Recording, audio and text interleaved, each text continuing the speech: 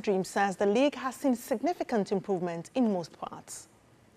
Ghanaian football fans will be enjoying the next couple of weeks as the Ghana Premier League season, arguably the most entertaining in recent memory, enters a decisive moment. And what a season it has been. If someone had written a script like this before the season kicked off, they would have been dismissed as lunatic. Absolutely every equation and possibilities turn on their heads, making this season so unique and exciting.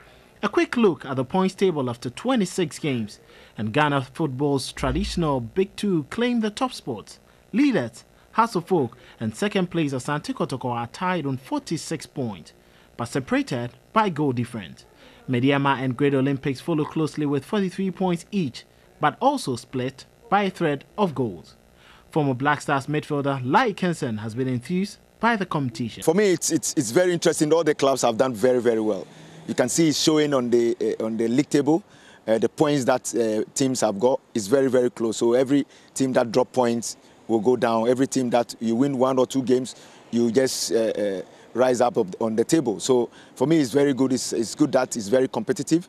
Even at the bottom of the table, just 7 points separates 13th place Elmina Sharks from Inter-Allied, who are last with 23 points. Regardless of the eventual champions, football and football fans have been the real winners this season.